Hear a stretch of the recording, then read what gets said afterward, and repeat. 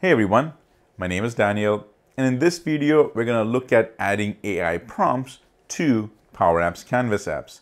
And this can be done for either new apps or your existing Canvas apps. So the first thing I'll walk you through is how to build these two AI prompts. One is called Sentiment and the other one is Respond. Next, I'll show you how to go ahead and use those prompts in my existing Power Apps Canvas app called Ticket Systems, such that if somebody went ahead and put in a distress type of a ticket with a title of this kind and a description of this kind, the AI will immediately take effect and provide a response to the user while the ticket is being submitted, giving the person a sense of assurance that the ticket will be escalated to a critical status to expedite the solution. So stick around because this video will truly help take your apps to the next level using AI prompts. But first, here's my intro video.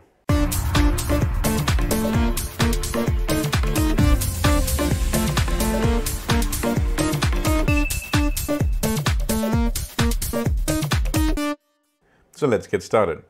Here I am in Power Apps, and this is the Canvas app that I'm going to go ahead and enhance. By enhance, I mean actually add the AI prompts to it. So I'm going to go back to my Power Apps and I'm going to click on More.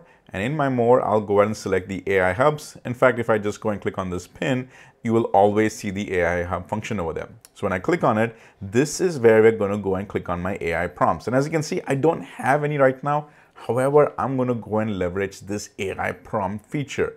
Also, you can always go to the sample solution gallery whose link I have put in the description below. And when you come and do a search called prompt in this keyword over here, you will start to see all of these prompts that are already available. And it's pretty neat because you can go ahead and select on any one of these. It would click on the go to GitHub and actually copy the prompt from here and then go to your AI Hub and paste it in your AI prompts. It's literally that simple. So I'm going to walk you through creating two of these. So I'm going to click on the AI prompts, and the first one I'm going to use is sentiment analysis of a text. So I'll go ahead and just change this name to sentiment, and everything else I can leave it as is because this is exactly what I want to do. Is first of all, when the ticket comes in, I want to assess to see is the person distressed, and this sentiment analysis AI prompt will do that for me.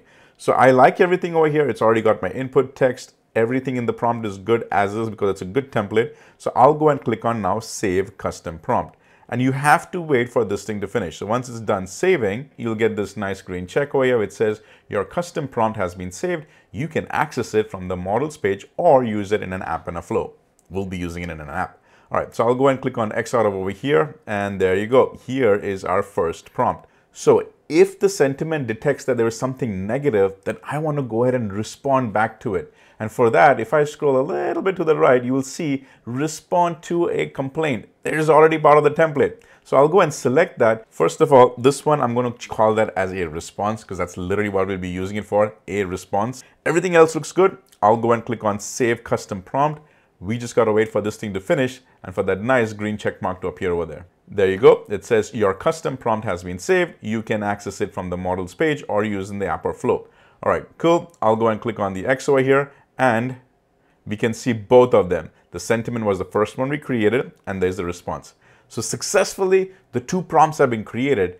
Now let's go into our Canvas app and actually apply these two prompts. So here we are in our Canvas App Studio, and the first thing I need to do is go ahead and make connection to the two prompts that we created.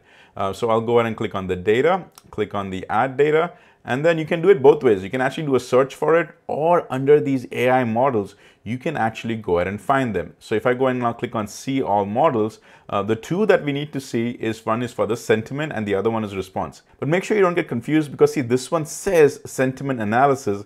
However, we want to use the custom prompts, the ones that we created. So therefore, see that sentiment, it is of a type custom prompt. So that's the first one we want. So I'm going to go and click on it and now it'll load and your data connection is created.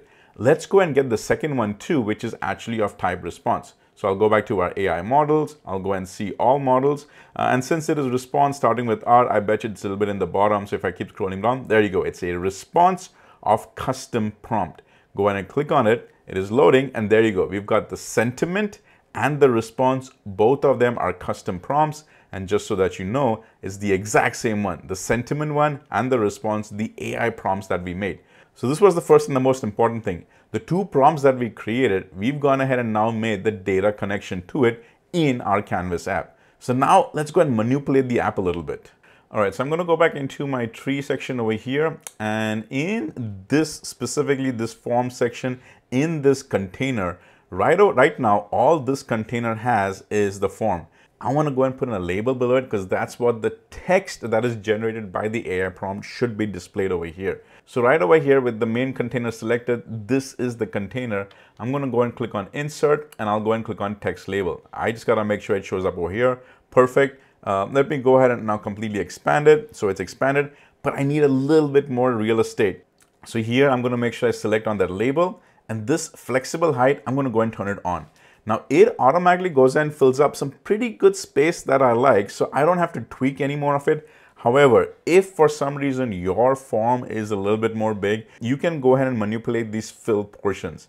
But I actually like the amount of text that I'm seeing over here, so I'll leave it as is. I'll go ahead and tweak the text size a little bit. It's at 13 right now. I may have to bump that up to about a 15, but all in all, I'm pretty happy with what it is. So now let's go and start using the Power FX functions to start leveraging the prompt. All right, so I'm going to go back into my tree section over here, and in this, specifically this form section, in this container, right now, all this container has is the form. I want to go and put in a label below it because that's what the text that is generated by the AI prompt should be displayed over here. So right over here with the main container selected, this is the container. I'm going to go and click on insert, and I'll go and click on text label. I just got to make sure it shows up over here. Perfect. Let me go ahead and now completely expand it. So it's expanded, but I need a little bit more real estate. So here I'm going to make sure I select on that label, and this flexible height, I'm going to go and turn it on.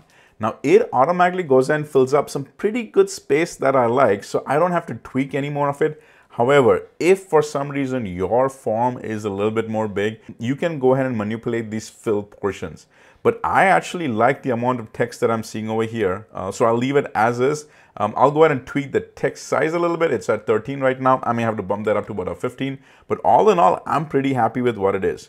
So now let's go and start using the Power FX functions to start leveraging the prompt. So the primary field that we want to focus on is in this description, because the prompt will utilize every text that is put in over here, the description that is typed in. So in this card, specifically this card value for description, that's the one that I want to focus on. And over there, go to the on change property. First one that I'm going to do is I'm going to go and say set var, and I'm going to call this as my sentiment. And here I'm going to leverage my sentiment prompt. So it's going to be of sentiment.predict. I'll go and open up the bracket. And here we want to actually get the text. So I'm going to use my self property. I'm going to click on self, text, close. And so first thing that's going to happen is whatever text is typed over here, that will be sent to our sentiment prompt. And the data that we get, either it's a negative or a positive, that negative or positive value will be stored in our bar sentiment. So that's the first utilization of the sentiment. However, right after that, we are going to go and now apply our second prompt. So for that one, I'm going to put this if condition in. In this if condition, I'm going to go and say if our bar sentiment dot text equals of type negative, and it has to be this capital O and capital N, negative, then go ahead and set a new variable, and I'm going to call this variable as my var response. And over there, let's go ahead and use our second prompt. That second prompt is of type response. Right over here is the response.predict. I'll go and open this up. It's also going to use the self.text. Go and close that, and go ahead and close that as well. It needs one more bracket, so I'm going to close it.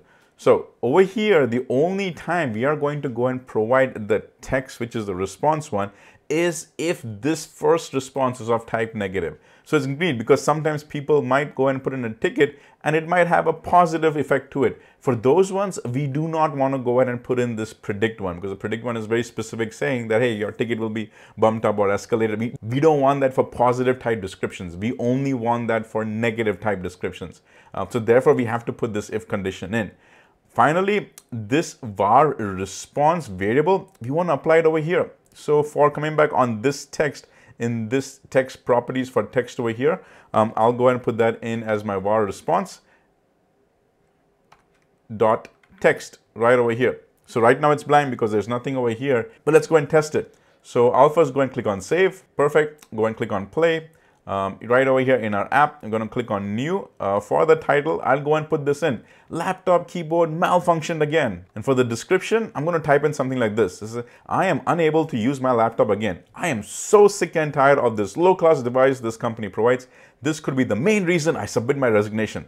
I mean, if this doesn't come back as negative, I don't know what else will. But just to make sure, I'm going to go and click on outside. As you can see over here, now the AI prompt is generated. And by the way, right over here is where the data showed up. This is the AI prompt that we generated. And as you can see, it shows everything over here, but you also have the beauty to go ahead and tweak it as is. It's perfect because right when the user is in the process of creating the ticket, I mean, we haven't even gone ahead and submitted yet. We are still in the ticket creation process. The AI prompt immediately kicked in thanks to the description only that was put in over here. So the user can go ahead and now select any accessories as they want or go ahead and click on save. And now because we've got an AI prompt, we can do additional work. We can go ahead and now bump up that escalation of that ticket directly into high, whatever else we want to do, because we've got something to work with.